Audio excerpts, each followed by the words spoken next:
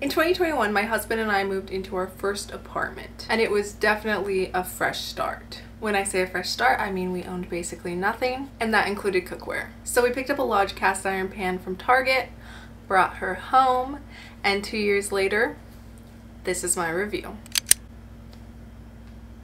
Cast iron pans first started being used in 680 BC China, and 2,500 years later we still use them today with a very similar manufacturing process as they used back then. With that being said, they have stuck around for a reason. They can withstand really high temperatures, are made out of completely natural materials, they last forever, and instead of slowly getting worse over time like most things that we buy in this world, they actually continue to slowly get better and more non-stick with every use, year after year. On top of that, they're versatile. You can bake some pan pizza, sear a ribeye, scramble some eggs, bake some cinnamon rolls, and literally so much more.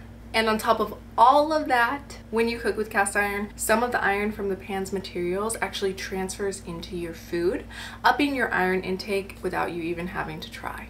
Built-in supplements, anyone? At this point, I bet you're asking, what's not to love? But you should know that not all cast irons are created equal. Some struggle with being non-stick, some struggle with heat retention, some are very heavy, some are very expensive, and some are just made poorly. So what about Lodge? I am so glad you asked. Lodge is a very popular choice for cast irons, and it's sold in a lot of major stores around the US like Target, Home Depot, REI. It's all made in the US, and the company has actually been in the cookware business since 1896.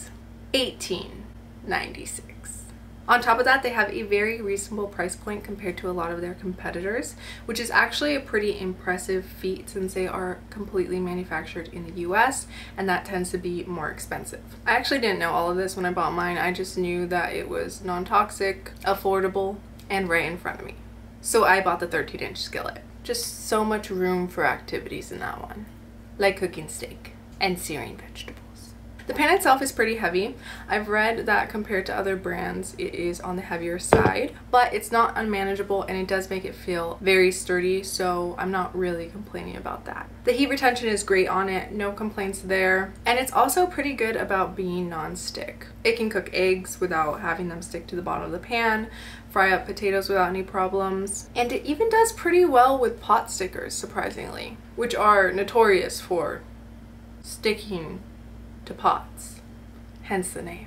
We also had purchased a green pan set at the time, and the cast iron ended up being more non-stick than those pans in the long run, and let me tell you, 2 years later those green pans are in the trash and the cast iron is better than it was when I bought it, so that's something to think about as well. Honestly, we mostly use our cast iron to cook meat though. I don't really know why. It just does a great job at browning it, and I guess I don't think about it for other jobs as often, unless it's a big job that needs a lot of space because it is such a large pan. It can cook a lot of food at once. But my husband especially loves searing our steaks in it because it gives such a nice crust to the steak, and he can also finish the steak by throwing it into a 500-degree preheated oven.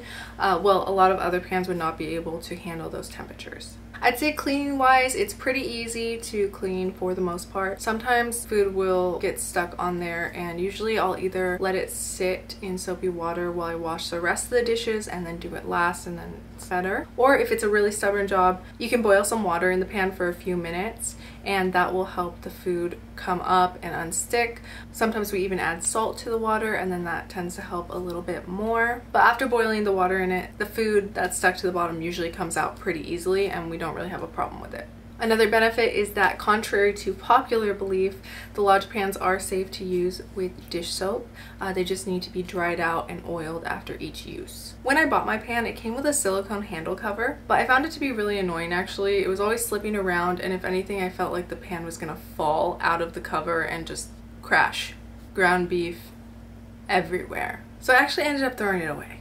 Maybe it would be better on their smaller models, but on the 13-inch, I just feel like the pan is way too heavy, and the silicone cover does not do it for me at all.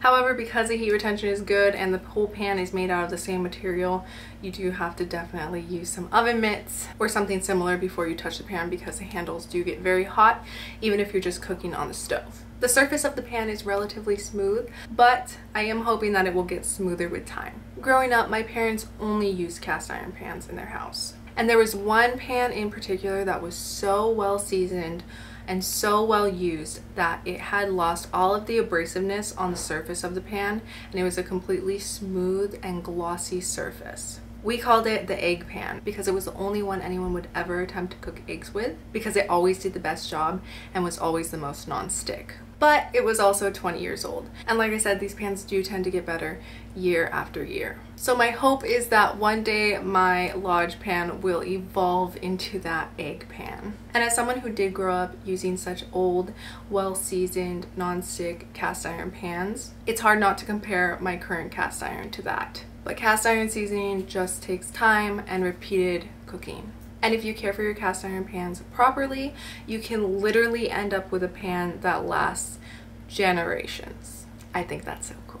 But the very first thing that you need to learn how to do is season it. So make sure to watch that video right here next, where I go over the entire seasoning process and everything you need to know about caring for your Lodge pan so that your pans can last you a very long time. Hit that subscribe button for more tips on simpler living, biblical femininity, and the art of homemaking. Thank you for watching, and I will see you in my next one.